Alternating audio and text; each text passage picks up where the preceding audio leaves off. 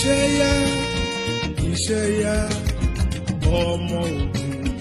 Ìṣẹ́yá, Elédùmarè, Ìṣẹ́ máa yá o. Ogun State was created from the old Western state on the 3rd of February 1976 by the then regime of General Murtala Mohammed and General Olusegun Obasanjo.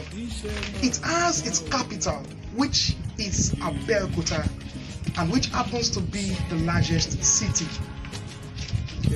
Located on the western state of Nigeria, Ogun State covers about 16,762 square kilometers.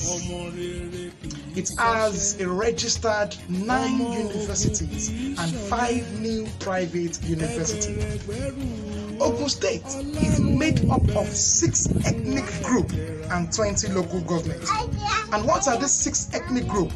We have the Egba, we have the Ogun, we have the Awori, we have Remo, and we also have the Ijebu. One language unites the Ogun State people, and this language is called the Yoruba language.